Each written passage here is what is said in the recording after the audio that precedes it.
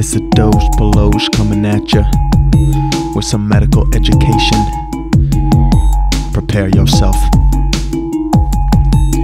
Patient comes in through the door feeling ill, kinda sorta. Viral syndrome or dissection ripping through the aorta. We're gonna make this topic sublime, gonna break it down with some rhymes so every part of you remembers from your brain to your corda. Here we go. Chronic hypertension, bicuspid aortic valve, Ehlers-Danlos and Marfan syndrome, or anyone else in your family with dissection in the history, or finally prior cardiac surgery. That's a risk factor as well. So putting that together, it's about what weakens the wall and allows the blood to split open that weakened intima. All that pressure pushes through the media, false lumen creation, the location of which determines Stanford classification. Descending only, and you gotta stand for type B. Think A for ascending, and operation is key. Stanford's clinically important, the biggie is just for show. Pay attention to this chorus, cause that's what you gotta know. Thoracic aneurysmal dilatation or Marfan's, recent aortic manipulation, and you'll scan that aorta for sure. That dissected before. Got valvular disease, be vigilant to the core. New neurologic deficit or diastolic murmur with chest, back or belly pain, diagnosis gets firmer. One pulse is diminished and the other's about to bust. Severe and sudden ripping, tearing chest pain plus.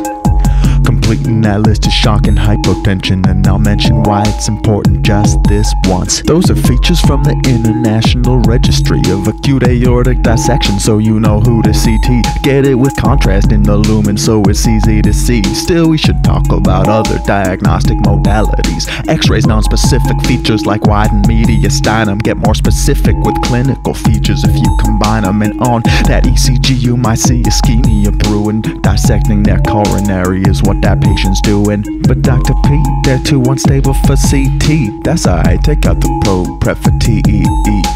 If you ain't got it, transthoracic is next best. You think you're good at POCUS, this'll put your skills to the test. You can dissect up to your heart, so that's where you should start. Rule out tamponade before you try to get smart. Next, measure the diameter on peristernal long. Aortic root greater than 4 centimeters is wrong. Think about looking for aortic regurgitation. Get an apical 5-color Doppler on the location of the outflow tract. Red coming at you, it's a fact. If you see it and it's new, your surgeon might have to act. The rest of your POCUS is focused on finding the flap. Remember, measure outer to outer, don't fall into the trap. Scan the abdomen in total, don't forget the suprasternal. Diagnose it, manage it, and write it up in a journal. Oh yeah. Thoracic aneurysmal dilatation or Marfan's, recent aortic manipulation, and you'll scan that aorta for sure. That dissected before. Got valvular disease, be vigilant to the core. New neurologic deficit or diastolic murmur with chest, back or belly pain, diagnosis gets firmer. One pulse is diminished and the other's about to bust. Severe and sudden ripping, tearing chest pain plus. You ready to talk management? Here it is.